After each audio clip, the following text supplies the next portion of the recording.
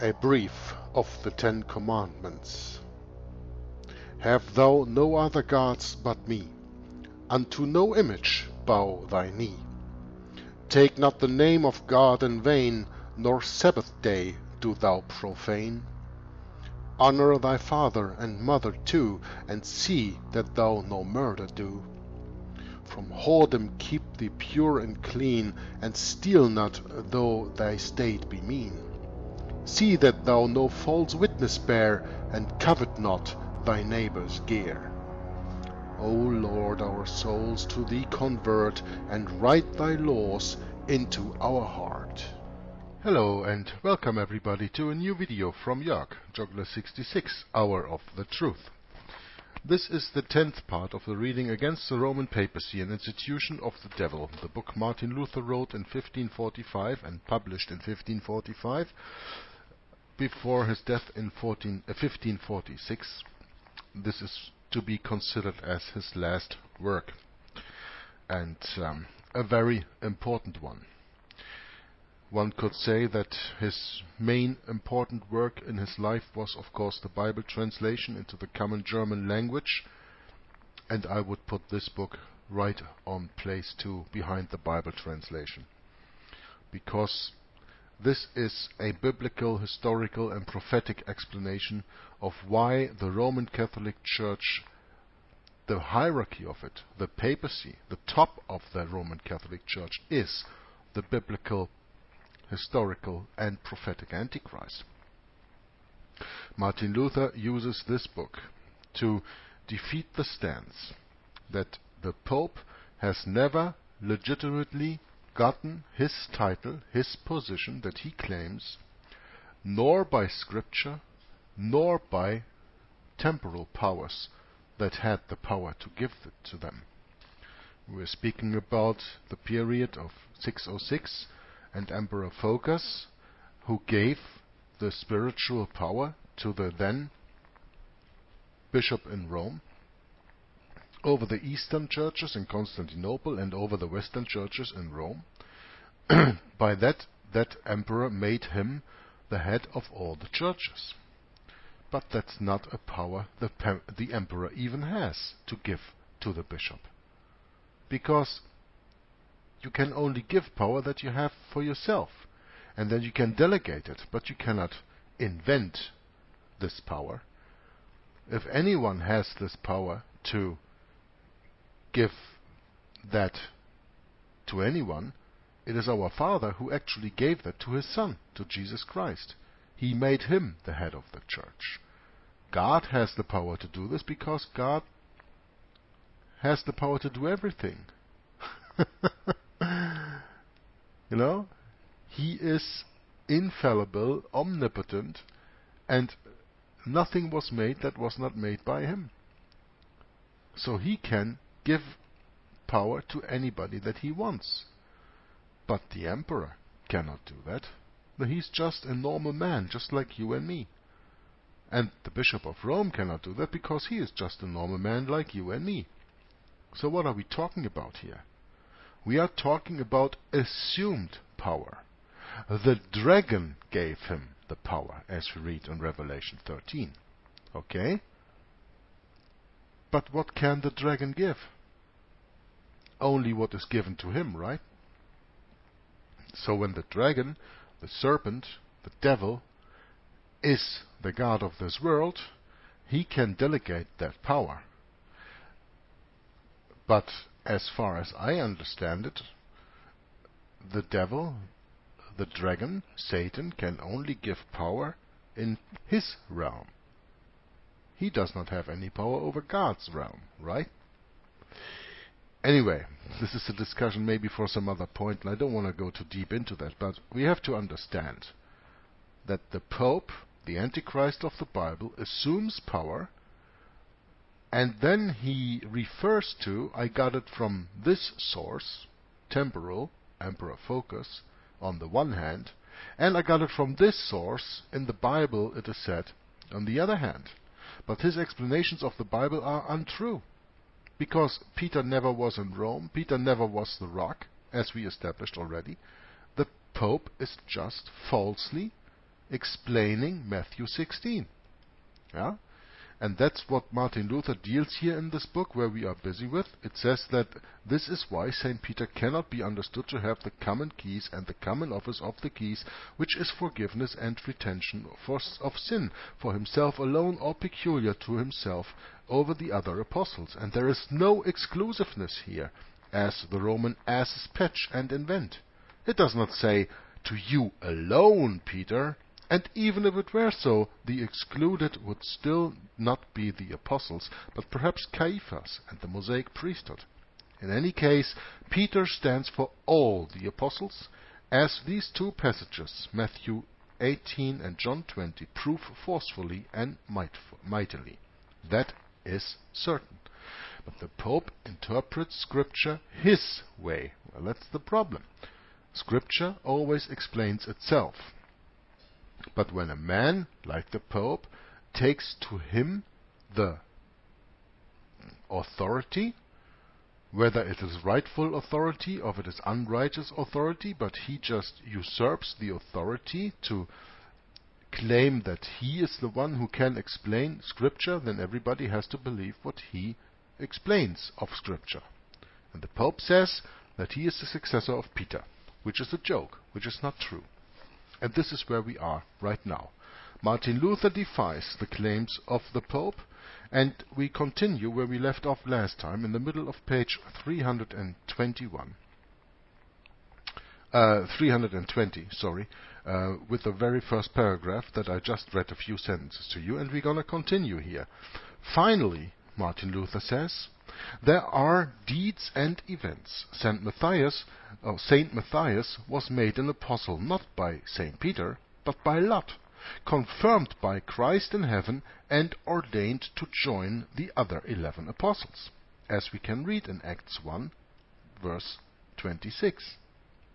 But if it is an article of faith, which is the lie of the Roman asses like to threaten us with, that St. Peter alone has the keys as a privilege, that is, what the fools in Rome call it, then St. Peter and all the apostles with Matthias and sheer heretics here for acting contrary to this article, and for not allowing St. Matthias to be ordained and confirmed solely by St. Peter, who alone should have the keys over the whole world. And Christ himself will have to be under the Pope's ban. Christ himself will have to be under the Pope's ban, because he confirmed the heresy committed with St. Matthias. Oh, that poor sinner Christ! How can he ever attain forgiveness for his heresy and sin from the Roman See? I almost said, from those mules.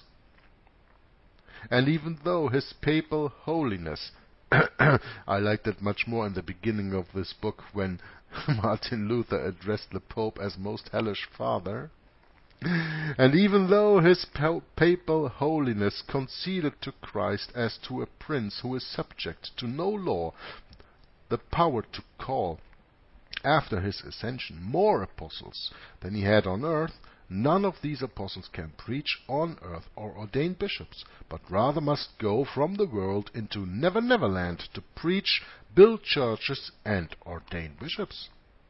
Now the reason for this is, the Most Holy Father with his Saint Peter is, as his decrees declare, the bishop of the whole world, and no one may preach or ordain bishops except the Pope.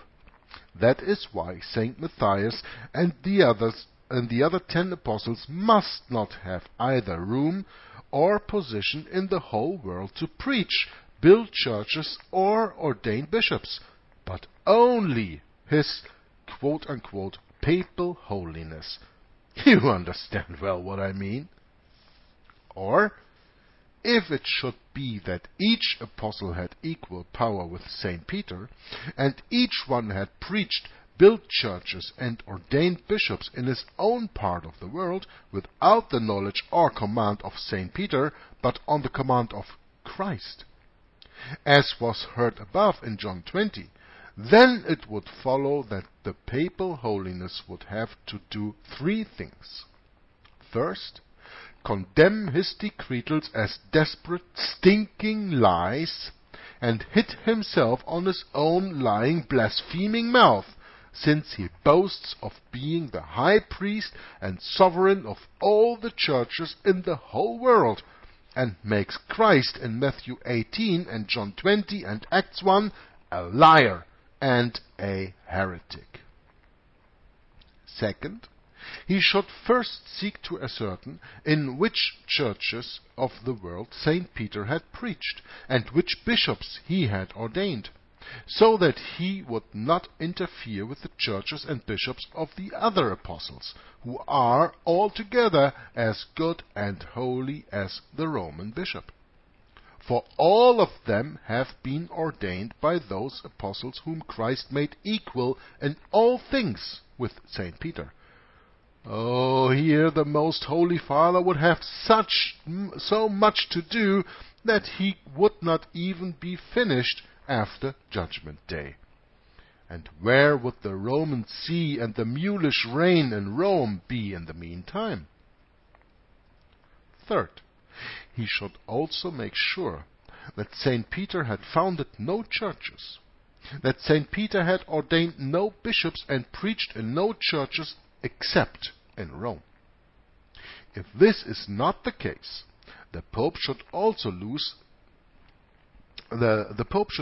St. Peter with keys and all. But if St. Peter should have preached in other parts of the world, founded other churches, and ordained more bishops, then the one in Rome cannot claim that he alone is the heir to St. Peter's throne.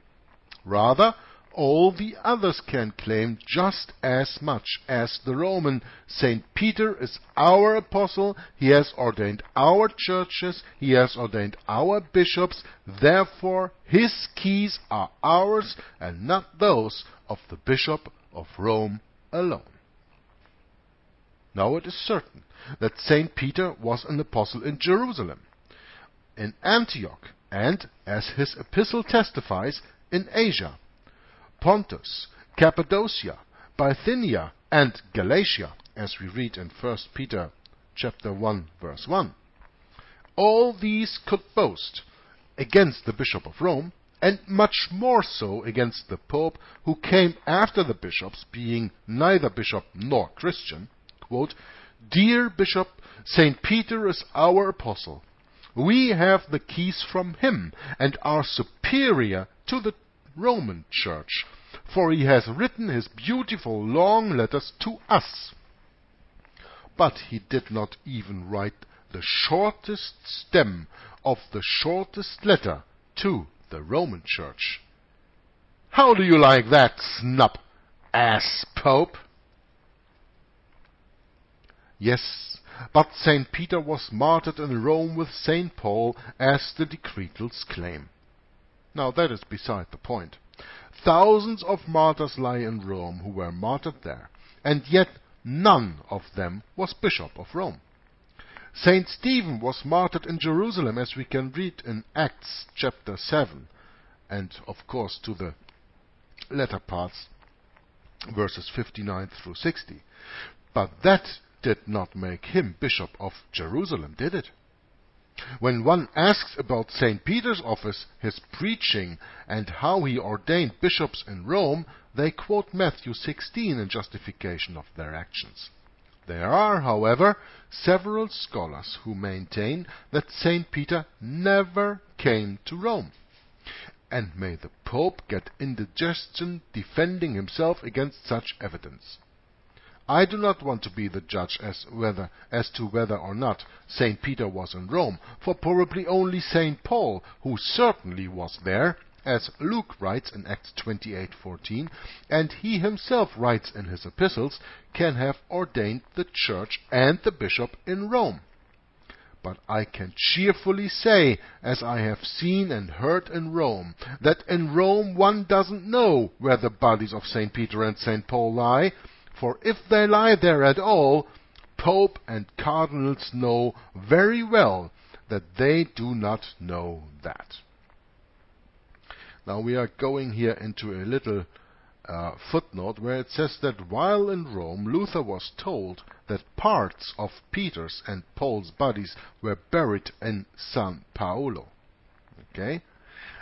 Now, wherever parts are buried, when you go into a Roman Catholic cathedral, a cathedral is a cathedral because it always has relics, dead bones of dead saints.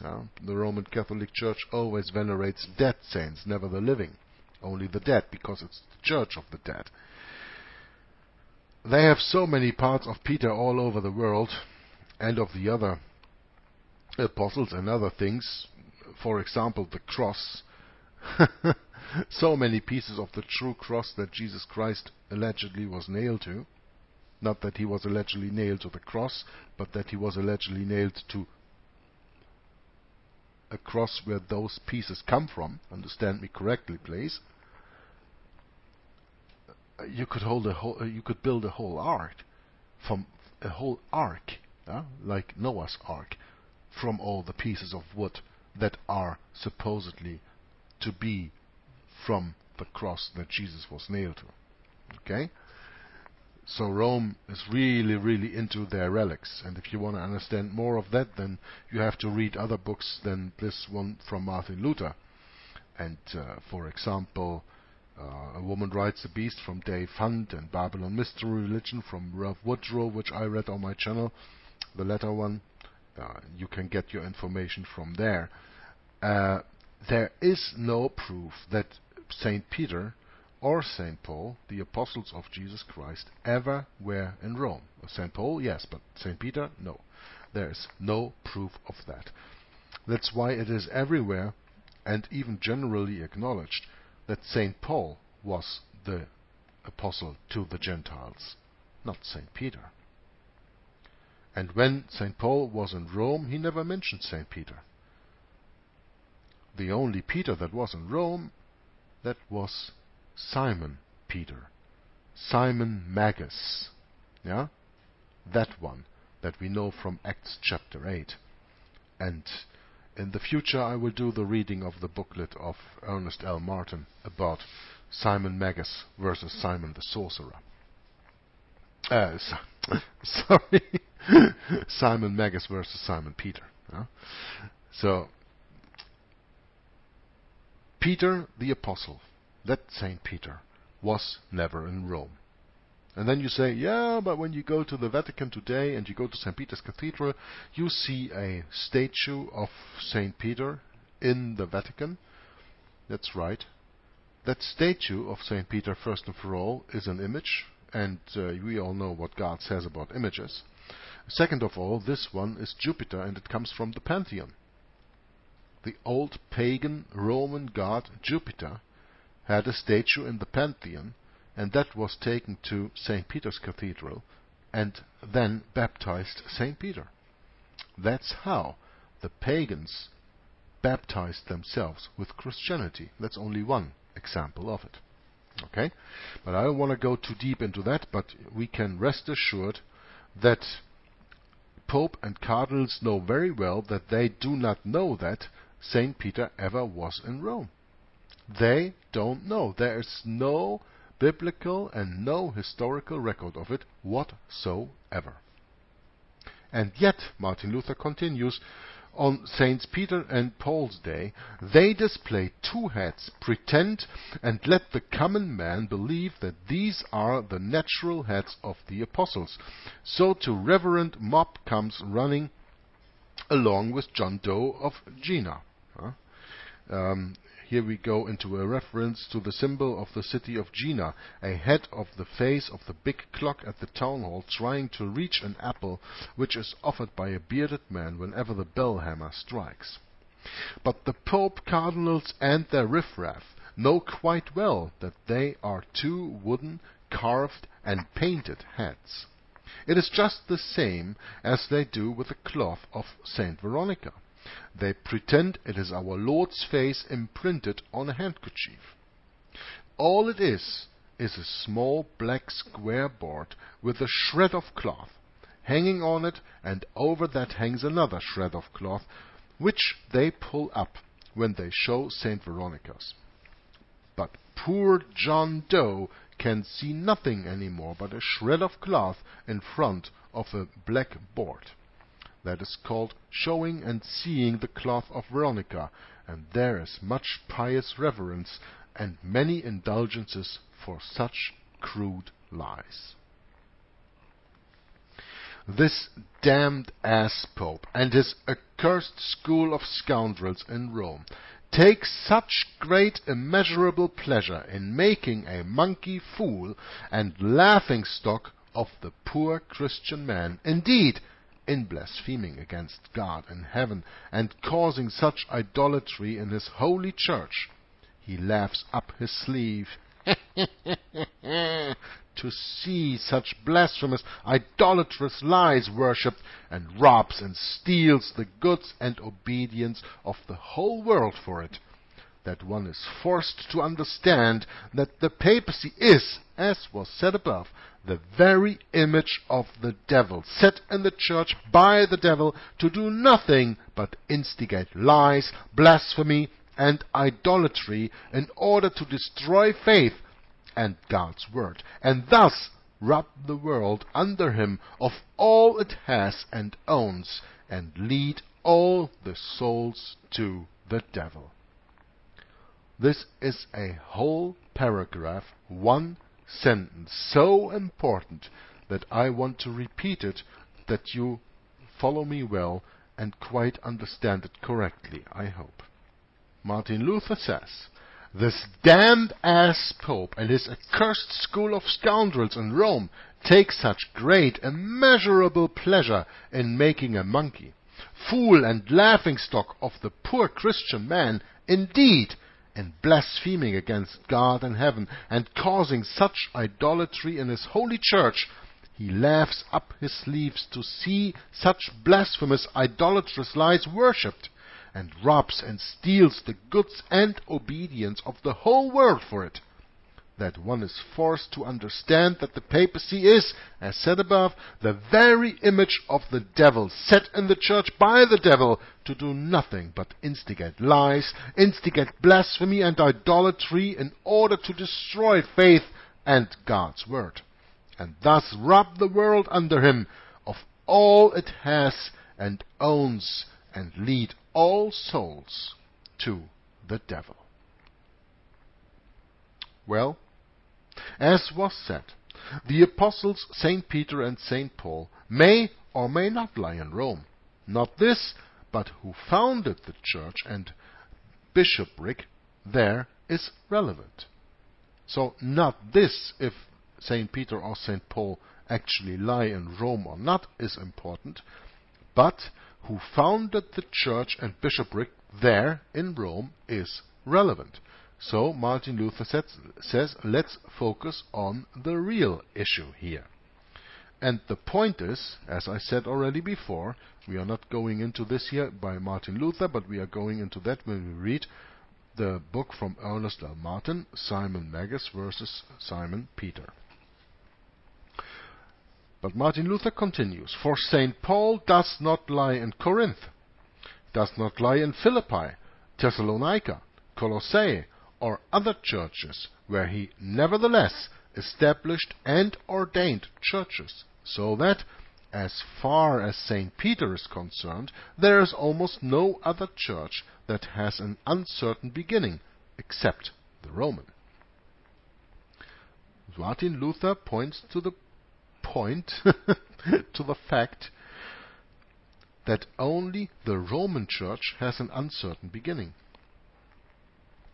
They do write that St. Peter sat in Rome for 25 years, but a lie like this devours itself. For he was still in Jerusalem when St. Paul came to him more than 18 years after our Lord's ascension, as we can read in Galatians 1 verse 18 and 2 verse 11, and is said to have sat in Antioch for 7 years, from which the festival of St. Peter's throne is known.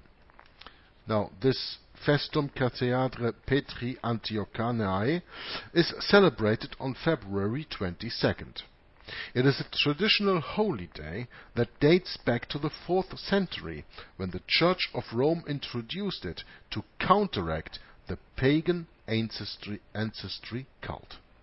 So, this is another baptization of a Christian feast by way of speaking, because it's the festival of St. Peter's throne, so the misuse of St. Peter for pagan purposes.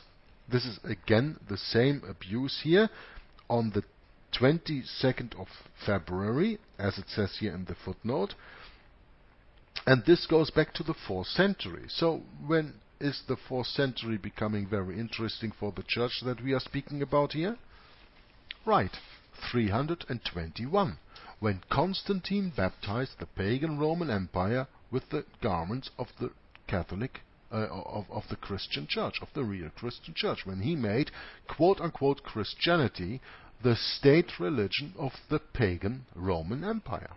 Okay, in the 4th century. So this Festum Cathedrae Petri Antiochiae, celebrated on February 22nd, was instituted in the 4th century. One of the very first baptizing, let me call it this way, of a Christian feast or whatever into the Roman Catholic Church. Okay? Now, altogether, Martin Luther continues here, that makes 45 years. So we have had the years that he counts here, 25 years. They do write that St. Peter sat in Rome for 25 years, but a lie like this devours itself, for he was still in Jerusalem when St. Paul came to him more than 18 years after our Lord's ascension in Galatians 1 and 2, and is said to have sat in Antioch for 7 years, from which the festival of St. Peter's throne that I just explained to you is known. So altogether that makes 45 years in the count of Martin Luther here. Thus Peter seems to have lived 8 years after Nero, who is supposed to have martyred him, for Nero stabbed himself 37 years after Christ's ascension. They lie and invent such confusions about St. Peter from the hundreds to the thousands, that I have not the delusion that neither Peter nor Paul laid the first stone of the church in Rome. And I agree with Martin Luther here. Neither Peter nor Paul laid the first stone of the church in Rome. The first stone of the church in Rome was laid by Simon Magus, Simon the sorcerer, the Sadducee, who wanted to buy the power of the Holy Spirit from the apostles in Acts 8. He is the one who founded the Roman Church. That's why they call their hierarchy, by the way, the magisterium. Magisterium comes from magi. Simon Magus, he was a magician. He was a sorcerer. And that is not me saying this. This is not Ernest L. Martin saying this. This is the Bible speaking. Because the Bible says so in Acts chapter 8. We read in Acts chapter 8 in verse 9, "But there was a certain man called Simon, which before time in the same city used sorcery and bewitched the people of Samaria, giving out that himself was some great one."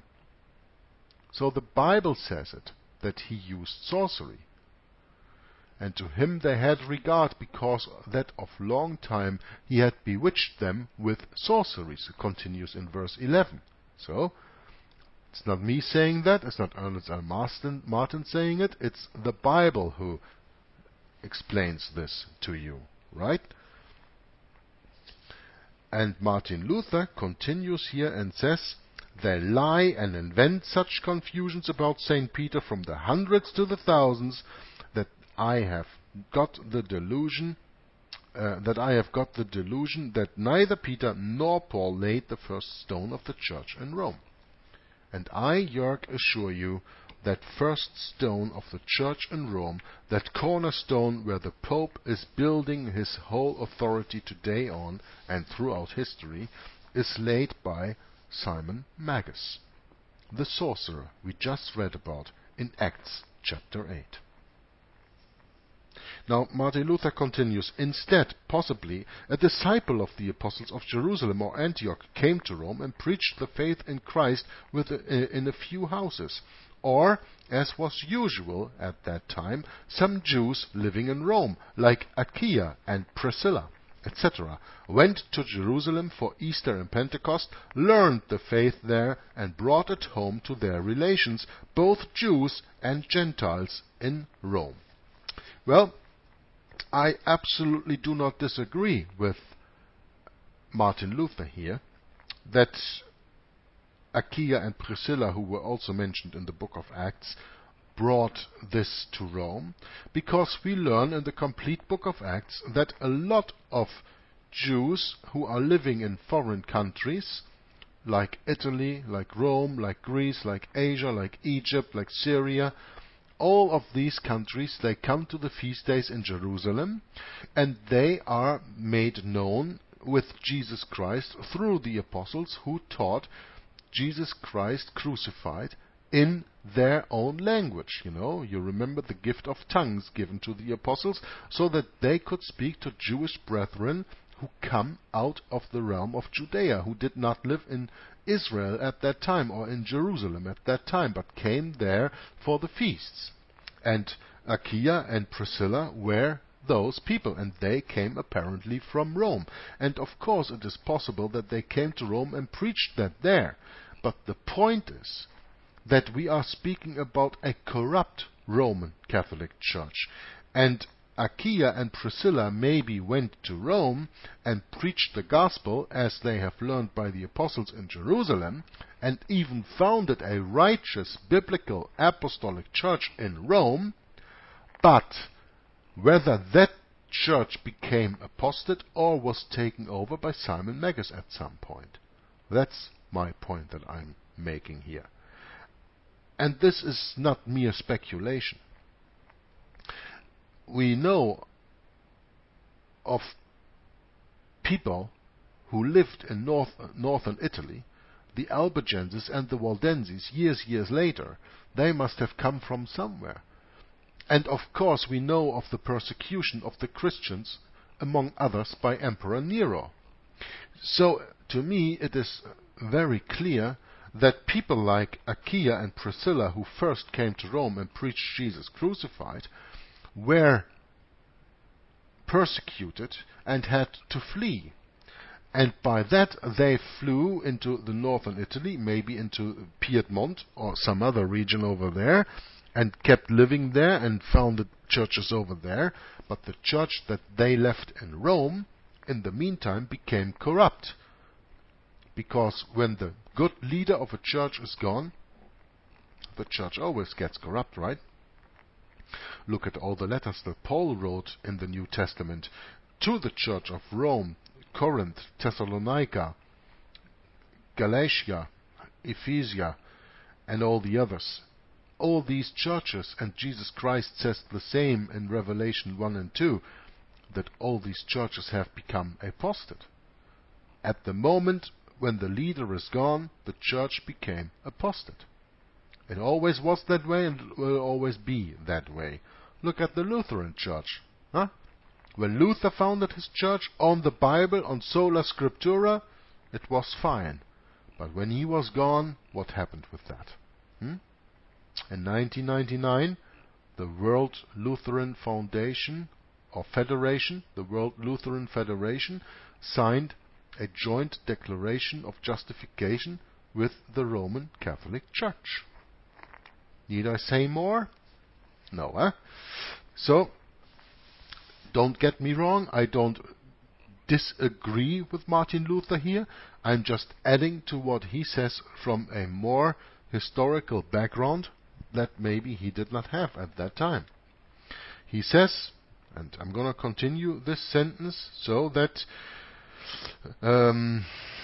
that other Jews living in Rome, like Aquila and Priscilla, etc., went to Jerusalem for Easter and Pentecost. That's absolutely biblical, that's in the Bible, learned the faith there, and brought it home to their relations, both Jews and Gentiles in Rome.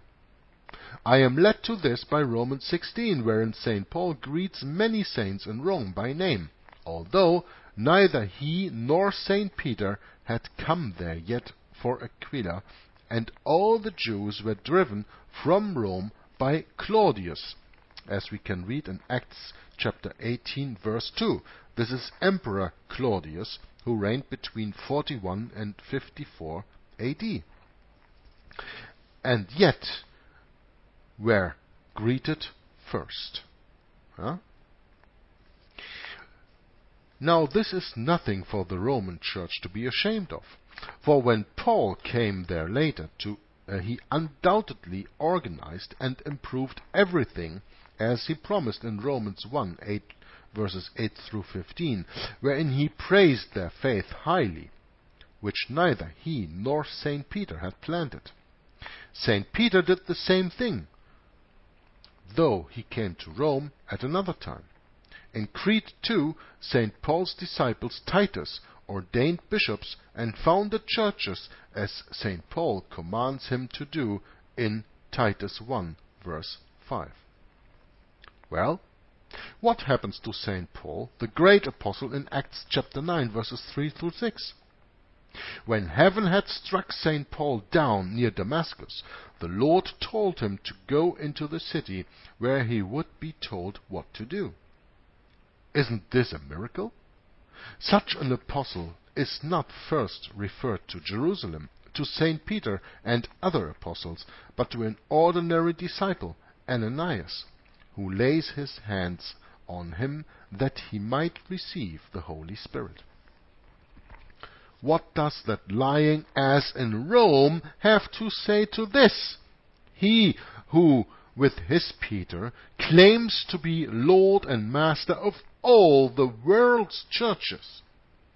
This Apostle Paul gives him a greater push than St. Matthias and the other 10 apostles, whom the Pope drives into Never Never Land together with their apostolic office, because he wishes to be the teacher of the whole world. He wishes to be the teacher of the whole world, therefore he is not.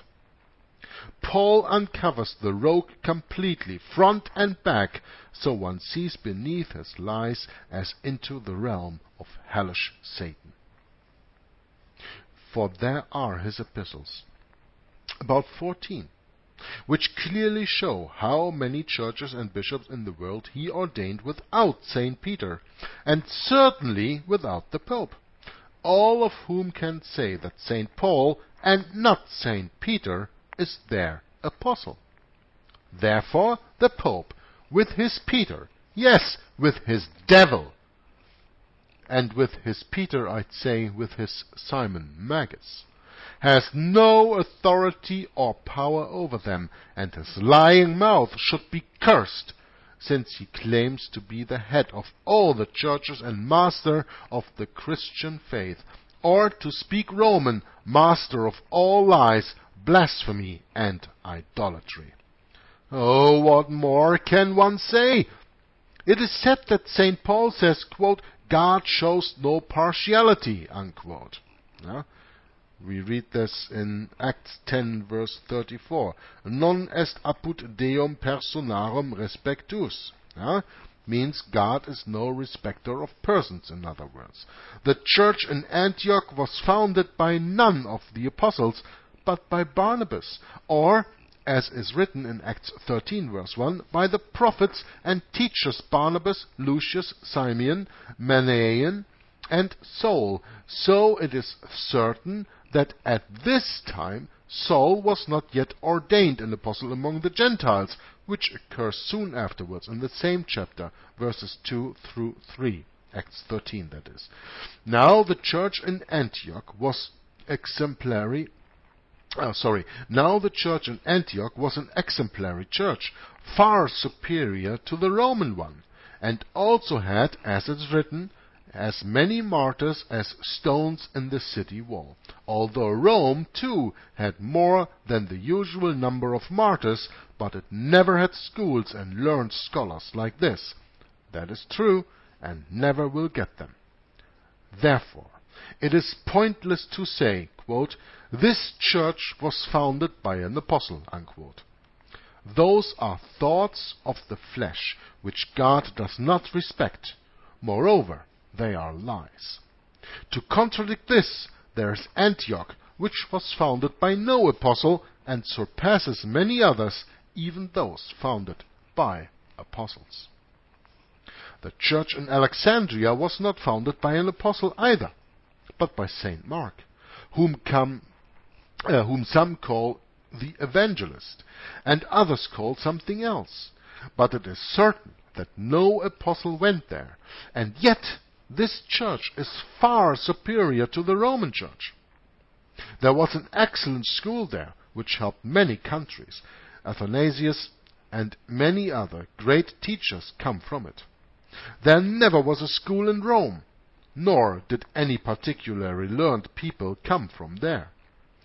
These two churches, Antioch and Alexandria, were the best and most useful, as one knows from all the histories. Yet, and we turn for all the histories to page 7 in this book. I'm not going to do that right now. Do it when you have your own copy. But it says, yet they were never subject to the Roman Church, much less to the master, I wanted to say liar of the world, the Pope. Hippo, and we are speaking about Hippo Regius in North Africa, was a town perhaps as big as Wittenberg.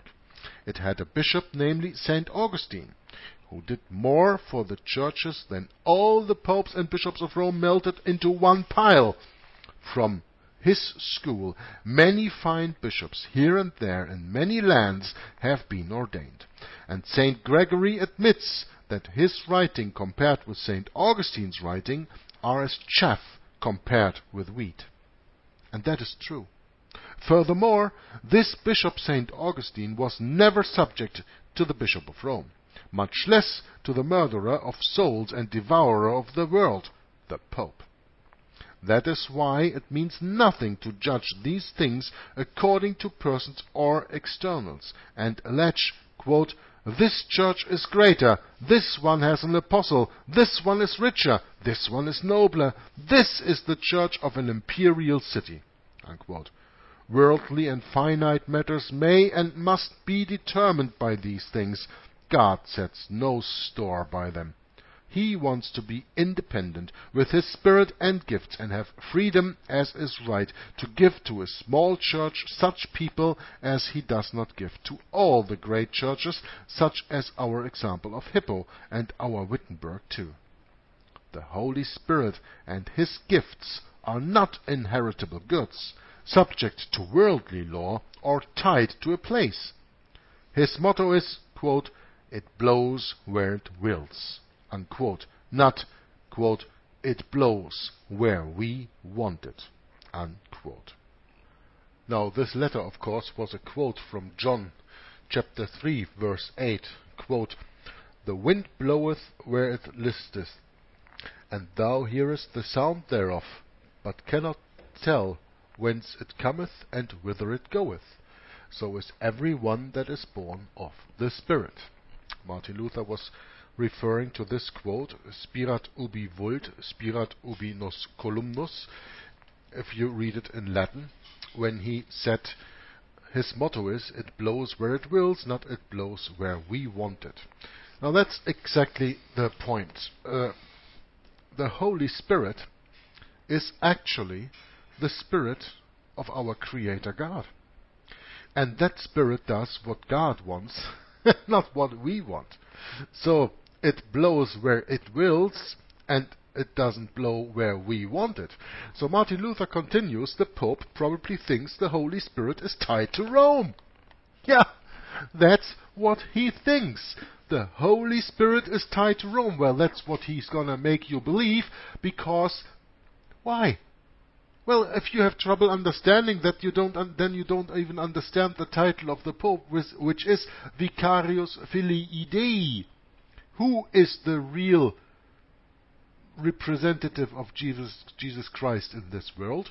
Well, the one that Jesus Christ said that he would send when he has to leave this world, the Comforter, the Holy Spirit, the Holy Ghost. The Pope is blaspheming the Holy Ghost, a sin that is not forgiven in this life, not in the next life either, by presenting to him that he is the Holy Spirit. So, it blows where we want it. That's what the Pope says, because he is the one embodying the Holy Spirit in this world. And he blows the Holy Spirit where he, the popes, want him to be. That's what he teaches in his satanic, diabolical synagogue of Satan. But that, of course, is not the teaching of the Bible. And we have to understand that and to fully grasp it. You know, the Holy Spirit blows where it wills, not it blows where we want it. But the Pope probably thinks the Holy Spirit is tied to Rome. There is no Holy Spirit outside of Rome, as the hellish Father says. There is no salvation outside of Rome either. Now Martin Luther continues, if he could produce reliable seals and letters to prove it, he would have won.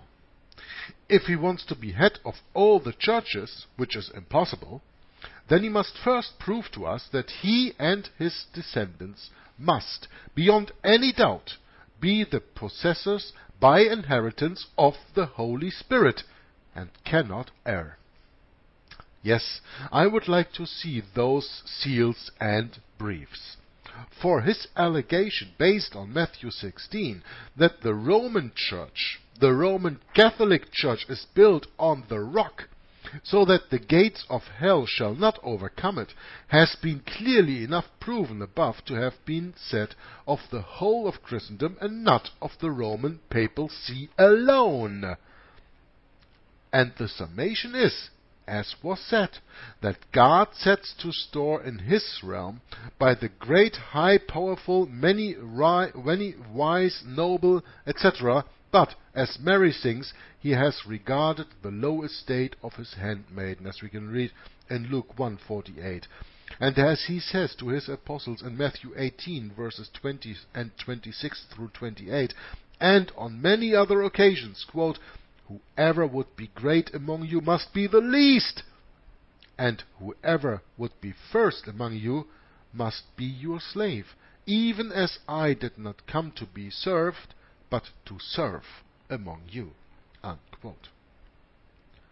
But in the papacy and all the decretals, the main point is that he, the Pope alone, is the greatest, the highest, and mightiest, to whom no one is equal, whom no one should condemn or judge, but to whom everyone should be subject, and by whom everyone should let himself be judged. And yet, at the same time, he claims to be a servant of all the servants of God, that is, in a Roman and in a popish way, Lord of lords, King of kings, and set above all Christians, that is, set above God, set above Jesus Christ, and above the Holy Spirit, who lives and dwells in all Christians, according to John chapter 15, verses 14, 17, and 23. It is he whom St. Paul calls in 2 Thessalonians 2, verse 3, quote, the man of sin and the son of perdition, unquote, the Antichrist who has rebelled against God and set himself up above him. Christendom has no head and can have none, except the only Son of God, Jesus Christ, who has seals and briefs so that he cannot err, and who is tied neither to Rome nor any other place. Because the world is his footstool. The world is his and everything in it. He is not tied to Rome or any other place, because all places are his. Now Martin Luther continues to turn to the passage in Matthew 16. Tell me, how could the Pope show and deliver into our hands a finer, more powerful passage in all of Scripture against himself, so that we can damn his blasphemous papacy into the ground and destroy it? In his decretals he interprets the rock on which Christ wants to build his church thusly, unquote, rock does not mean Christ, but the power and lordship of St. Peter, that is, his own invented untrue sovereignty over the whole world, which Christ is said to have given to St. Peter and the Pope with the word rock. That all the churches are built on such a rock means that they must all obey the Pope, or be eternally damned, so that not even the blood of Christ could help prevent it. Isn't this beautiful exegesis? The Lord says, quote, I am the rock. The building on it is faith in me. Unquote. Yeah. That is how this is to be understood. The building on Jesus Christ is the faith in Jesus Christ. By faith you are saved through grace, and that not of yourselves, lest any man should boast. The Lord says, I am the rock, the building on it is faith in me. Against this, hear the Pope. The rock is my power and authority. The building on it is the obedience of all Christians to me, the Pope, the Antichrist, the son of perdition, the man of sin. Thus, he leads Christians from faith in Christ to himself, and teaches them instead of faith and obedience to him, which is a work instituted by man, indeed by the devil, upon which Christians should depend. That is, have the devil as an idol and worship him. We Christians know that even the works of God's commandments, to which the holy devout are obedient, are not enough if the building on this rock, that is, faith in Jesus Christ, does not sustain us. How then can obedience to the Pope, which is something invented by man, and, what is more, is devil's work and idolatry, help us? How then can obedience to the Pope help us? Is the main sentence here. It cannot. Because when you choose rather to obey men instead of God, you turn against God. It is even said in the Bible, you cannot serve two masters. You will either love the one and despise the other. You cannot serve two masters. How then can obedience to the Pope help us? It can't, because it's idolatry. Now for the Pope, or rather the evil spirit in him, knows quite well that if the rock, Jesus Christ, and the building on it, the faith in Jesus Christ, were to remain, and if the words, on this rock I will build my church, should be understood as, my Christians should and shall believe in me, then he could have done nothing, nor could he have made a Pope. What can you do with these words? My church will be built on me, the rock. It will believe in me, trust in me, and depend on me. What can you make of these words? I say, except that all Christians, or the whole of Christendom even, and anyone claiming to be a Christian, will believe in Jesus Christ and put their trust in him as on a rock, so that even the gates of hell, that is, all the devils, may not harm them. No Pope can admit or tolerate this meaning, since it does not refer us either to popes, bishops, or to any human being, be he king or emperor, but assembles us all under the only Son of God, the true rock of our salvation. Assembles us so completely upon Christ alone that we have to forsake even ourselves and our good works, and be made just and holy solely through faith in him. You know, there's a quote of Martin Luther, I think that is even as a picture in this video, but I'm not sure right now. But I'm going to read to you that quote in a second. The quote says, our works do not generate righteousness. Rather, our righteousness in Christ generates works. That is what Martin Luther said. That is what Martin Luther thinks about saving works. Right? Why am I saying this? Because in this last sentence we read, no pope can admit or tolerate this meaning, since it does not refer us either to pope, bishops, or to any human being, be he king, emperor, but assembles us all under the Son of God, the true rock of our salvation, assembles us so completely upon Christ alone, that we have to forsake even ourselves and our good works, and be made just and holy solely through faith in Him. Sola fide. By faith alone. That we can even forsake our good works. And therefore it is important to understand that in the Protestant, in the biblical, in the true understanding of works, Martin Luther speaks the truth when he says, our works do not generate righteousness, rather our righteousness in Christ generates works. Unquote. This is so a 180-degree opposite of what the Roman Catholic Church teaches. Because the Roman Catholic Church says, through the works in the Roman Catholic Church you are saved. Grace is infused to you through the sacraments. That is what the Roman Catholic Church says. Outside of the Roman Catholic Church there is no salvation, she states. And why is that? Because you have to work through all her 7 sacraments to achieve righteousness.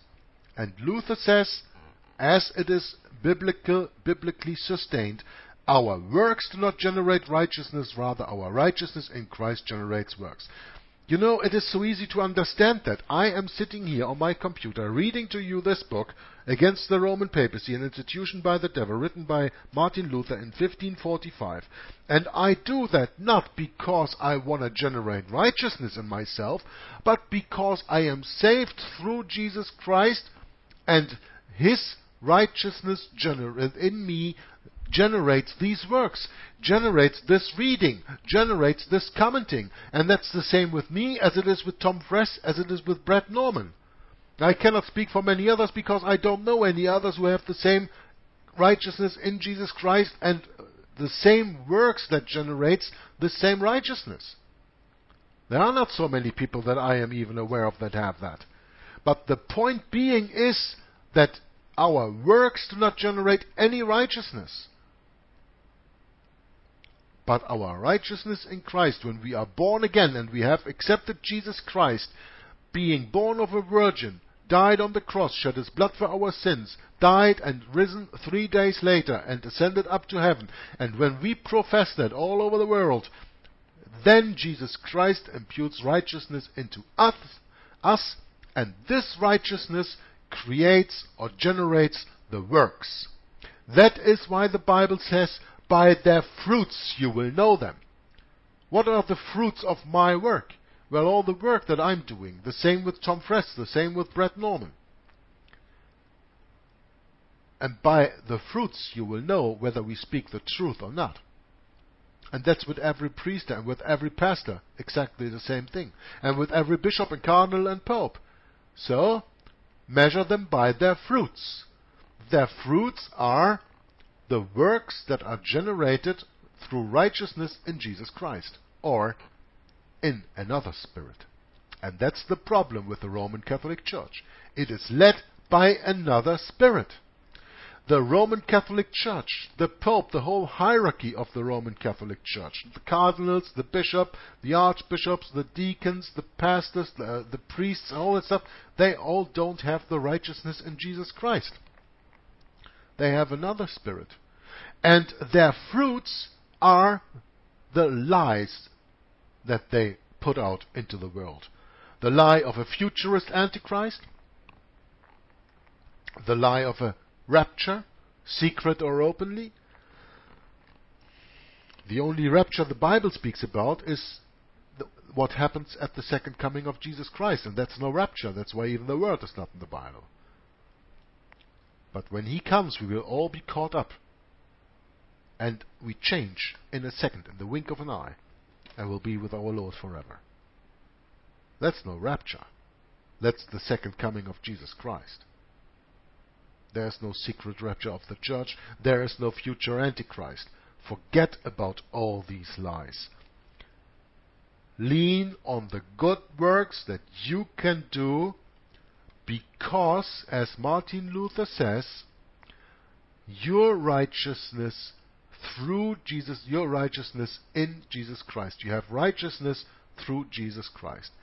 Those works, what you generate and what the fruits of those works are the fruits by which you should measure every person, everyone in this world. By their fruits you will know them. Not on what they say, but on what they do. That's why they have that saying, don't do as I do, but do as I say. Because when you do as they do, you will very, very fast learn that there's nothing righteous in them. And the Bible says it, there's no one righteous, no, not one. So, but we are imputed righteousness through Jesus Christ. And that righteousness generates works. And those works are spreading the gospel, spreading the truth, and shouting from the rooftops that the papacy, the Roman papacy, is an institution of the devil and is the biblical, historical, and prophetic Antichrist. That's it. And when you come to that view, all of a sudden you will see the world in a different light. But therefore we have to humble ourselves, as it was said here a little bit earlier.